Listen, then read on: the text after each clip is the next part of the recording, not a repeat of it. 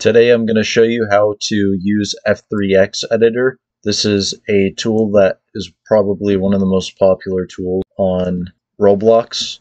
I'll have a link in the description to it. So let's get started with this. So there's a lot of things that you can do that speed up building. Essentially, it takes all of the stuff from the home page and it makes it much easier to actually edit them in a much more efficient and faster way. So if you're building or using a lot of stuff, so I could use this, for example. This is just the moving tool. And I don't have to have, say, for the regular moving tool, I could grab it like this, I could grab it like this. But with this, it's a lot easier with this tool because at least with this, I can take it wherever I want. Also, when you're scaling out, you can also control the increments that it has, so you don't have to go to the stud count. You can just type it right here. Say if I wanted to move it 0.1 studs, it'll get to that level of accuracy. I can also just type in back 1 and it'll always have 1 studs. It tells you the sides, XYZ axis, so resize 29 studs of that, resize, so it tells you a lot of things. I can change it so I can have both directions scaled, so that's pretty cool. I could also have paints like this. There's already kind of a palette inside of this, so I could select whatever color I want, and it could, as long as it's selected, I can change it to whatever color's in here, versus having to go and open a tab here. I could change the surface. So this is actually a feature that was removed from the original Roblox. You can't use these anymore, but these were essentially the original textures to Roblox. You can also put configurations on it as well. You could have motors, glue, hinges, that kind of stuff. I could also insert a light in here, so if I wanted to put this in there, I have a point light. I could change its range to say like 20 or whatever. I could change its brightness to 5. So, and I can change the color of this. I can make it red, whatever color. Okay, so make sure it's selected, because if you go and unselect it, it's not going to do anything. It's just going to do that. So make sure your part is always selected. So now since it's selected, I could add smoke into it, I could add fire, I could add sparkles, I could add all sorts of stuff.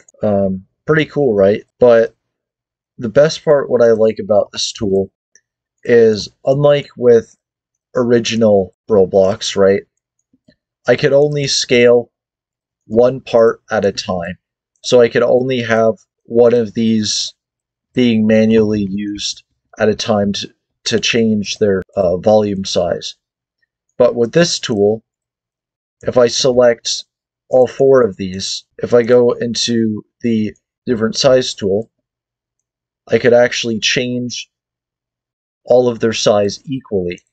And I could also have it so it only goes one direction. But it's very useful when it comes to that. I could also change the color of all of these. I could also have all of these have studs on them, because they're all being affected by the same size configuration. I could also add an image, or I could add a decal on it. So, for example, if, say, I had in the toolbox, whatever, right? I just copy the texture ID of this, and I can now paste in the ID. I could add the decal, and now we have a decal on every single one of these. And if I scale this up, oh, not like that, but if I scale it up like this, you can see that all of the images have kind of configured. I could overlap them like that.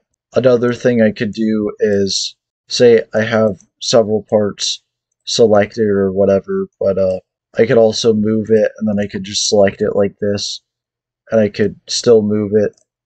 I could still scale it like this. I could also turn them into meshes. I could change their size. by the way, a sphere and a head are some of the mesh types. So the wedges are just, so all of these other types are just, the regular parts. They just so happen to be meshes, which can be edited. File is custom mesh ID, so you upload a model and it will be whatever it is, texture ID. This is a flattened version of the Roblox head, so that's why they kind of have that cylindrical look to them. But yeah, this is a really good tool. Just it doesn't really take that long to get the hang of this. It really just has very basic stuff, but it will really help you when it comes to building your game. So, I could add, since they're all connected, it's not all connected, but, all put in, I could put fire in it. I could change the color of all the fire. So what it essentially does is it takes all of the properties that you would originally have to use under the properties tab, and it just makes it so you can use it in a much more efficient way, so it's all kind of together in one spot. So, for example, instead of having to, if you want to add a spotlight, right, you don't have to like go all the way to the part thing and then type a point light. No. It's just already there. It's one of the options, and it's one thing you can do. So it's a really good tool for building. And the other thing I didn't do is change the reflectance. Doesn't work on plastic, but I can make its transparency 1, it's invisible 0.5. I could change its texture.